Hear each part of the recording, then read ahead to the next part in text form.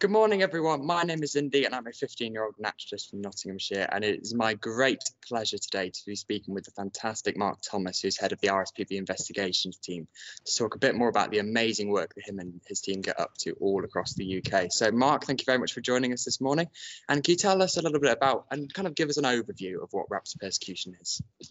Hi, Indy. Hi, everyone. So I lead a fantastic team. We've got about 15 staff in the team, and we try and tackle the illegal killing of birds of prey. So these amazing birds, peregrines, goshawks, eagles, and these are birds that unfortunately are illegally killed. They are shot, trapped, and poisoned, and most often that is linked in with land that is used for shooting. So be it driven grouse moors in the uplands or pheasant or partridge shoots in the lowlands. So the team I manage, we're out there every single day trying to detect crimes. We spend a lot of our time on grouse moors in particular. We're walking around, we're looking for the signs of illegal persecutions, be it traps, poisons, shooting of birds of prey. We do that across the whole of the UK, and every single year we produce an annual report called Bird Crime, and that details all the incidents that have taken place. What we try and do is detect things, gather the evidence, and that could be using covert methods, so cameras, hidden cameras to gather evidence. And once we've got evidence of a crime that's taken place, we will then pass that to the police, and we work jointly with them in investigating that matter, hopefully to a successful conclusion at court. Brilliant stuff. So why and whereabouts in the UK does this mostly happen? Okay, so incidents occur all the way across the UK, but the worst areas, the black holes, are particularly in the uplands, so places like the Peak District, the Yorkshire Dales, the Cairngorms National Park, the Angus Glens. They're places where driven grouse moors exist, and those places are where some gamekeepers are killing birds of prey. So when we look at the stats, around 3/4 of all the convictions for people killing birds of prey, those people have been linked to shooting within gamekeepers or land managers. So the problem, we absolutely know where the problem is. It's in hotspot locations where driven grouse moors conflict with birds of prey. And this is where the pressure is put on people to kill birds of prey illegally. So all birds of prey have been protected in the UK for many years. And many of these birds of prey, birds like hen harriers, are really rare, and they're under enormous pressure. So we have an absolute duty to conserve these birds.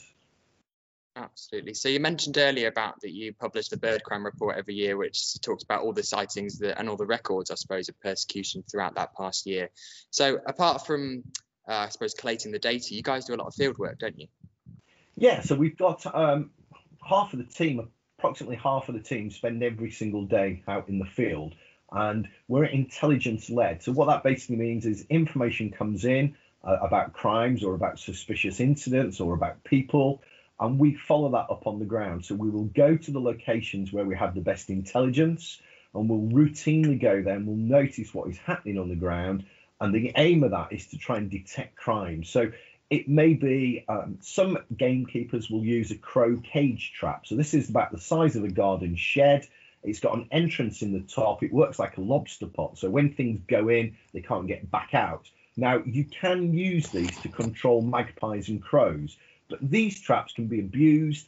And if you put carrion or meat in the traps, they will attract birds of prey. So if you're using that trap lawfully and a buzzard is in there, you open the door, you let the buzzard go. But we know these traps are abused. So we'll often find traps in locations where we know persecution has happened before. We'll put a camera in and we'll let the camera run for a period of time. When we come back to view it, we'll see what has happened to anything that's been caught in the trap. So a number of jobs like this, we've actually filmed gamekeepers come along and actually unlock the trap, go in there and then kill buzzards or other birds of prey that have been caught in the traps. And we've got the evidence. They don't know the camera's there, and that evidence has been crucial in gaining convictions. And people might say, well, why didn't you just let the buzzard go? Well, we can't be there every single day, and it's far easier to catch somebody who's killing these birds of prey and stop the person killing them, and that will save many more birds in the future. Good stuff. And I remember, because I keep seeing almost every time I log on social media, it's like another case of persecution, but sometimes they're from quite far back, and I think you're still releasing some reports that were from lockdown. And I think lockdown was probably one of the worst times, wasn't it, for raptor persecution? Yeah, so we produce the figures normally in the autumn for the previous year because it takes us a long time to contact all the police forces and to get the conclusions of all these jobs. But we knew within a week or two of lockdown happening, we knew there was a surge of incidents coming in. So there was many incidents coming in. They were coming in from all the traditional places where we've had persecution in the past, and we were incredibly busy. The team was stretched. It was really run off its feet during this time. So we had permission to go out because detecting crime is seen as essential. So we worked hand in hand with the police. And whilst reports were coming in, we were also involved in a number of search warrants with the police in North Yorkshire, a couple on grouse moors where buzzards had been shot. So it was a really busy time. So come this autumn, in a few months' time, we will be releasing the figures from last year. And it already looks like it's going to be a record worst year, particularly in England, for birds of prey. And I suppose one of the most affected birds of persecution is the beautiful hen harrier. Now, I know there's quite a high figure of birds that have been missing since, I think it's 2018 is the recent figure. What is that number? I think the number's currently in the top 40s. So we fit lightweight satellite tags under license, and these tags are fitted to hen harriers, and they enable us to see exactly where the birds are. And when a bird dies, if it dies a natural death, the tag will continue working. We'll be able to go to the location and recover the bird, have the bird looked at by a vet, and we can conclude if it's a natural death. Unfortunately, people, as we know, are killing hen harriers. And if you shoot a hen harrier with a tag on, the very last thing you're going to do is leave it there for a researcher to come and find it. So we know a number of these tags have been destroyed. So the bird has been shot. The person shooting the bird has then destroyed the tag. And the way we can tell that, the data manifests itself in a way where we have a sudden stop. The tag is working perfectly well. We know where the bird is moving, and then suddenly the data just stops. And we know in those incidences, because they are linked to the locations, and the locations are driven grouse moors, we know in those incidents it's highly suspicious. In fact, Natural England did some research, and there's a real strong correlation with birds disappearing in those circumstances and driven grouse moors. We know who's killing these birds, and we know when they're being killed. Yeah, it's as simple as that. And those tags have given you guys, well, everybody such an insight into what's really going on. I suppose they've got to be one of the most useful things. Yeah, absolutely. I mean, we've now been tagging for about 7 years. We've tagged over 125 hen harriers, and We're currently writing all the data up for a peer-reviewed paper that's going to be coming out soon, and that's going to reveal the fate of those hen harriers that have been tagged. And it'll be another really important piece of science in the jigsaw of telling the story of what is happening to our hen harriers. It's a very rare breeding bird in England. We've got a handful of pairs, and whilst those pairs may produce young, we know from those young being tagged that the survival chances of those are really limited due to persecution. So this is a big problem. Absolutely. So what do you think needs to change in terms of stopping raptor persecution? What do you think what areas do you think need to change? Several things. So the legislation could be better.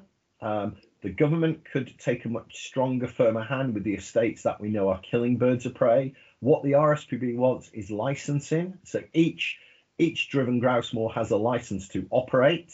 And what that basically means is if any criminal offences in relation to birds or wildlife occur on that estate, the license can be revoked. And that would be a very strong deterrent, because the people who are orchestrating the killing and telling the gamekeepers to kill birds of prey, if they can't run a driven grouse shoot for several years because of an incident, it will really focus their minds. And we would probably see a reduction in persecution almost immediately from that.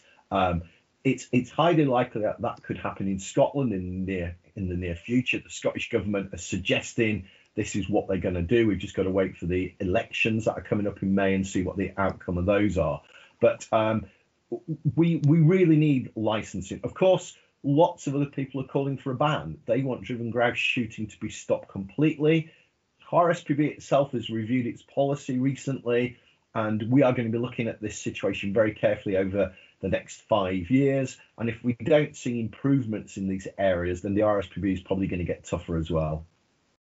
Good stuff. So I'm sure many people watching this, some people might be familiar with raptor persecution. This might be the first time some people have heard about it. And I'm sure a lot of people will wonder what can, if anything, can they do to help?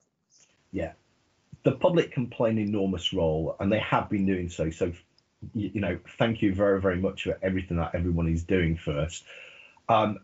About 10 to 15 years ago, not many people would know what raptor persecution was or is or where it occurs. Most people now know, lots of people know. There's been some really big national stories. There's been a campaign last year to send a petition to your MP calling for this to stop.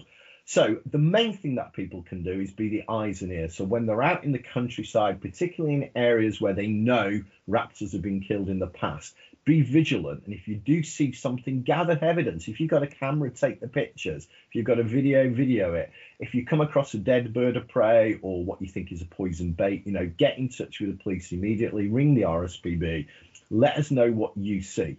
We get lots of calls from people who think they're wasting our time, but when they tell us what they've seen, it's just like the final piece of the jigsaw. We've been looking at that location in the past, and the information is really, really valuable. So please continue to report that. The easiest way is to email us, which is crime@rspb.org.uk. Or if an incident is in progress, you ring the police on 999. If you've just seen a buzzard being shot or you found a dead peregrine next to a bait, get on the phone to the police immediately from the location. Good stuff. And do you personally, do you feel positive about the future? Do you think change is coming? How are you kind of inspired with the work that you do, that you think change will happen? Yes, I mean, if we look at the timeline, there's been lots of positive change in the very short space of time. So we've got the public on our side. It's a very emotive issue. No one wants to see amazing birds like golden eagle being poisoned or shot. No one wants to see that. So we have to take a really strong stand. Lots of people are doing that. We've had amazing success from things like Hen Harrier Day, and then people like Chris Packham, spreading the news far and wide on this issue is great. So this is going in one direction. Change has to come, and I think change will come, and I think there's a brighter future for birds of prey. At this moment in time, it's not the time to take the foot off the gas, though. We have to, call this out when we see it. We've got to keep detecting evidence, and together we can stop raptor persecution. Which is exactly what you're doing. So thank you so much for all the incredible work you do. So back to Chris and Megan. Thank you very much, Mark.